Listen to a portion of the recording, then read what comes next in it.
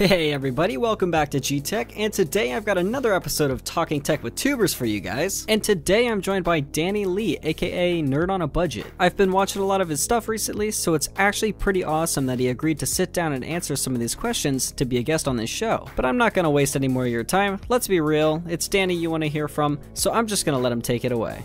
Hey George, thanks for having me. And hey, what's up GTech viewers? My name is Danny Lee and I run the Nerd on a Budget YouTube channel. The channel focuses on mostly PC tech, so that's building PCs, testing and benchmarking them, product reviews, and quite a bit of deal hunting. In terms of how long I've been running my channel, I started in January of 2016, near the end of January, so we're in July 2021 now. That's 5.5 years. Before YouTube, and still currently, I am a structural engineer for an aerospace company. What got me interested in tech in the first place was definitely my interest for gaming, and I didn't start gaming on the computer. I started on console like I think most people did, especially in the early 90s. So my mom got my older brother and I the original Nintendo and then the Super Nintendo, N64, stuff like that, and we played the crap out of them.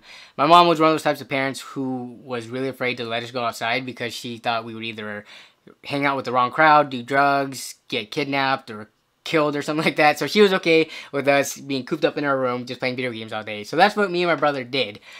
So we played a lot of games growing up, but then eventually we got a family computer, and one of my older cousins actually introduced me to the original Warcraft, Orcs and Humans. So my first introduction to video games on the computer was actually RTSs, so that was my favorite genre for a really long time. So I went from like Warcraft, Warcraft 2, Command & Conquer, Total Annihilation, definitely the StarCraft series, leading up to Warcraft 3, which then led me to really get into computers, because when World of Warcraft came out in 2004, I really wanted to play it, but the requirements to play that compared to like the older RTS games, it was definitely a step up. So before that, I didn't really have to worry or care because any game I threw at our computer, it could play. But when I got to World of Warcraft, I remember playing it on our family computer. It was a stuttery mess. I'm pretty sure I was playing in like the 10 to maybe 15 FPS. It was really bad. So I definitely needed to learn about computers at that point to improve our family computers. I could play World of Warcraft. It ended up being that I just needed to upgrade the RAM. Our system had 256 megabytes in it. I just needed to put another stick in, get it up to 512, and it ran it like at 30 FPS which at that time was like super smooth.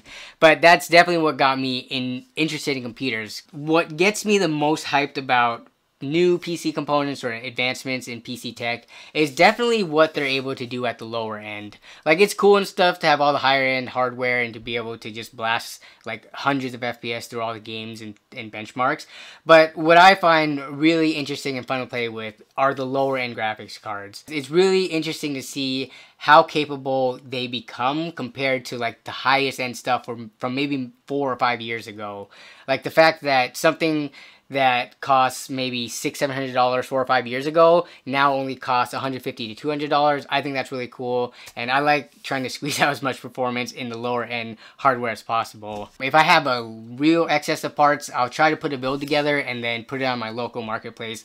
I found though that I haven't been selling and flipping computers as much as I did when I started the channel. What I've been trying to do now is what I would call like social experiments in my local marketplace. So I've made quite a few videos where I've given away computers. At the end of the day, I don't get that however many $100 for the build, but I do get fun content that I make. The viewers really love it, and then, you know, if it hits off, then the YouTube ad rev and stuff, that comes in and it pays for itself. In terms of what are some of my favorite components that I've worked with, I think my kind of recent build, the vertical PC case, which is my main build, that was a really fun one just because it was the first time working on a vertical form factor. The build in the Lian Li TU150, that case has a handle, which is really important for me as a person who goes to a lot of LAN parties, so that was very memorable as well. My favorite types of videos that I make on the channel by far is the LAN party story series. Now, in terms of views, it's not the highest ranking ones. It's actually one of like the lower ranking series. When I'm attending the LAN, it's super fun, but But I love that series because it is documenting, you know, the candid experience of going to a LAN party with your best buds and nerding out for the entire weekend. And I know down the line, like 10, 15, 20 years from now, when I go back and watch these videos and when my friends who attend these LAN parties go back and watch it, we're really gonna appreciate the fact that it is documented in some form. I'm just glad that I'm able to bring that to the viewers, especially the ones out there who have never been to a LAN party and probably won't ever be able to because they don't know enough people who are into PC gaming, or they don't have a PC themselves. What does your personal gaming / editing machine look like, and what are the specs? I actually kind of somewhat recently put together the system that I'm using now as my daily driver. And it has a Ryzen 5 5600X in it, as well as a RTX 2060 non-super Founders Edition, and then 32 gigabytes of RAM. I don't really need the highest end hardware. I do keep the high-end hardware around just because if I ever do any testing where I need to remove a bottleneck, like either in the CPU or GPU, then it's good to have on hand. But for my daily uses, for like my editing, Photoshop stuff, and then the games that I play, that system is just fine. And yeah, it's definitely by no means anything crazy. So for some behind the scenes stuff, in terms of the gear that I used to film, I used the Canon Rebel T7i, but I used the Canon zoom lens EFS 10 to 18 millimeter. This is the lens I use for everything. I rarely ever take it off. I tried to use other lens, but this ultra wide lens, it just does everything so perfectly, especially since I do quite a bit of vlog content. When I'm holding the camera in my hands, it's best to like get, you know, not a super zoomed in look at my face. And for like shots like this, when I have like a computer next to me or something like that, it can fit a lot in the shot. So I rarely ever take off this 10 to 18 millimeter super wide or ultra wide lens, or whatever you call it. I'm not a camera guy by any means.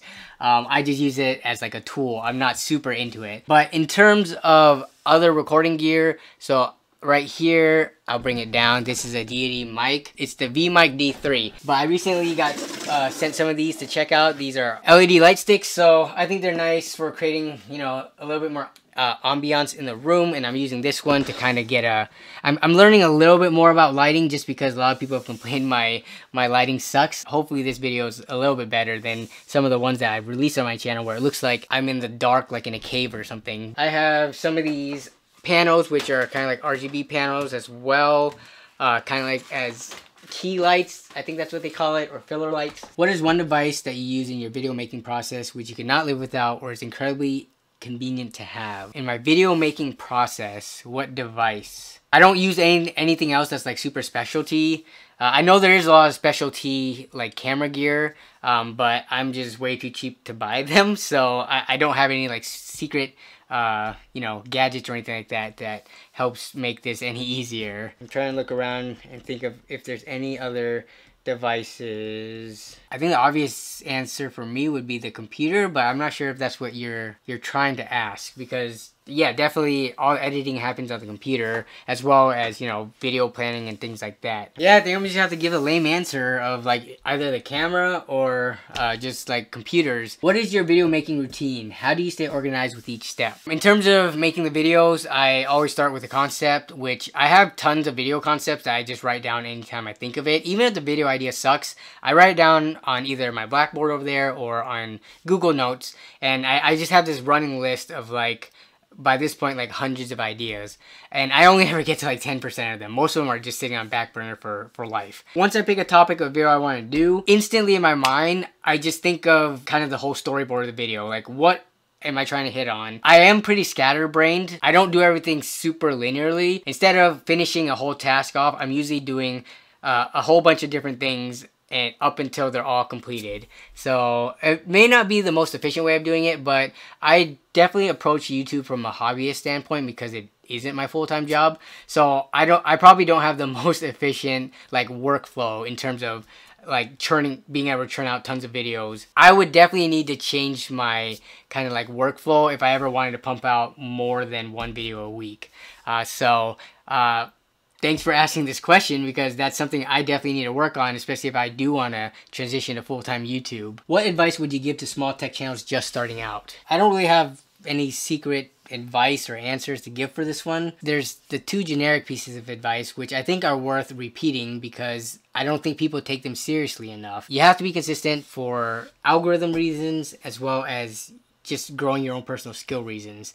So that's kind of a no-brainer. I don't know why, but new content creators, they get super excited. They're consistent for like the first few months, and then I see a big drop off. You gotta be consistent, but to help you be consistent, you gotta be passionate, because you have to be genuinely excited about what you're making content on. Like for me, for example, all this PC stuff, like building PCs, testing hardware, buying and selling on Craigslist, throwing these LAN parties, I was doing it well before I did YouTube. After YouTube, if YouTube ever dies or if I ever stop deciding to upload to my channel, I will still be doing all this PC stuff well beyond that. So whatever you decide to do your YouTube channel on, or whatever content creation platform you do on, just make sure it was something that you were genuinely interested in. It helps if it was something that you've loved doing for a long time, and then now you just turn on the camera and just share it with the world. When I'm not running my channel, who am I behind the scenes? So I am a husband. I'm recently married to my wife. No kids yet though. Like I said earlier, I'm a full-time engineer outside of YouTube.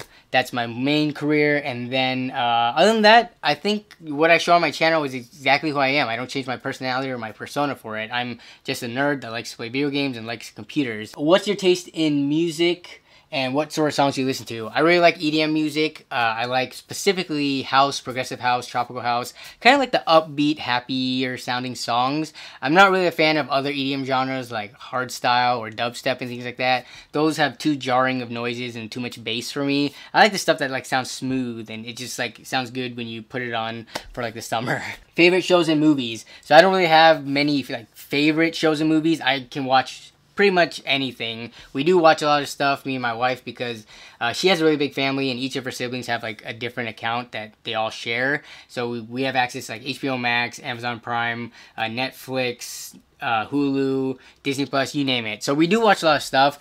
Not really sure if any of the shows are really favorites. There's a lot of good stuff. Like we watch The Falcon and the Winter Soldier, Dark, Black Summer recently, the second season. So those are all really good. Really hard to name a favorite. I would probably name SpongeBob as my favorite, because in terms of like references that I use in real life with my friends and stuff, I probably reference SpongeBob the most. And what are my favorite video games? So as I said earlier, World of Warcraft is a huge one. Definitely the most time I've spent in any video game ever, just World of Warcraft and the expansions. Also, I think the Grand Theft Auto series, because I started playing the first one. Actually, I played Grand Theft Auto 2 on the original PlayStation. That was the top-down 2D one. But then I started playing the 3D version, which is Grand Theft Auto 3, on the PlayStation 2 afterwards, and just the whole open world thing like sucked me into that genre of open world free roam games. It's so much so that it's really hard for me to play linear games that kind of limit where you can go and limit what you can do to like the linear storyline. I like games that let me do whatever the heck I want and go wherever I want. So what do I like doing when I'm not making videos? Personal hobbies outside of what I do on the channel. As I became more serious in content creation, I found that my time in other hobbies started dwindling down. I used to do a lot more. Like I used to rock climb indoor and outdoor, bouldering specifically. I used to be a part of a martial arts gym where I did Brazilian Jiu-Jitsu as well as like Muay Thai, boxing, and other martial arts. I used to have a motorcycle, I went to the track and stuff, but as I started spending more time on YouTube, I started doing less of all of those things. So I'm not as interesting anymore. I'm just a nerd who's on his computer most of the time. But that's what happens when you have a full-time job and you are limited to what hobbies you can do. I guess it goes to show what I value or am the most passionate about, because computers is the longest running thing I've been interested in. Computers and video games. All the other things I picked up for like several years and I did them, but I never did them as long term as gaming and computers. But other than that, I do like to work out and try to stay in shape. What I do on YouTube as well as what I do in my engineering career, that's very like sedentary. I'm sitting and looking at a computer for many hours of the day. So I do try to kind of offset with working out, and I have a home gym downstairs in my garage. That was like the first thing I wanted to put in the house when we moved in here. So work out, go to work, make YouTube videos, and play with PCs and games and stuff. But that is gonna be it, I think, for the interview. So, George, I want to thank you for having me on your channel. GTech viewers, hope you enjoyed the interview. If you are a Nerd on a Budget viewer that somehow found your way to this video, hope you guys enjoyed, because I haven't done a Q&A for a really long time. So this was a great opportunity to do something like that and share a little bit more about myself. But yeah, I'll pass it back to you, George, for you to close out the video. Alright, thank you so much, Danny, for coming on the show today. I'm super happy to have been able to talk to you, and I hope all of you really enjoyed what he had to say. Personally, I find it really interesting that he's been gaming pretty much his whole life, so it only makes sense that making videos on PC gaming and the hardware that runs them would be the path that he would choose for a hobby in his adult life. I'm also really surprised that he didn't have any specific tools or accessories that he uses in his video making workflow. But that's not necessarily a bad thing. If anything, Danny's just showing you that you don't need all these specific tools and gadgets to just make videos. So anyways, I just wanted to thank Danny once again for agreeing to help me out with this video. It's so cool getting to talk to all of these tech YouTubers and learn a little bit about their behind the scenes, how they make their videos, their rise on YouTube, all the stuff you don't normally think about. But anyways, that's just about gonna do it for now. So if you like this video, you know what to do. And if you want to see more stuff like this, make sure to get sub down below, because I love making this stuff for you guys. And as always, have a good one. Honey, I'm addicted.